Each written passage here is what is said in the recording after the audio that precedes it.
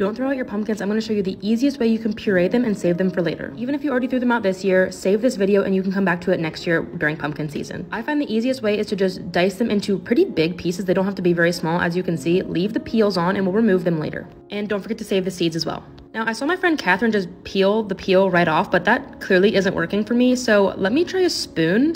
Let's see if this works any better. And it does. This was definitely my preferred method, was using a spoon to get the peel off nice and easy. The peel can be composted and then all of the guts will go in here. Since it's really thick, I like to add a splash of water and use an immersion blender instead of a regular blender. I just found that this worked the best. And then I'm going to store them in freezer safe bags and throw them in the freezer and use the rest of the year. One of them was used to make a pumpkin pie for Thanksgiving. The rest is going to be used as dog food and dog treats. But there is endless uses to this pumpkin instead of throwing it into the landfill.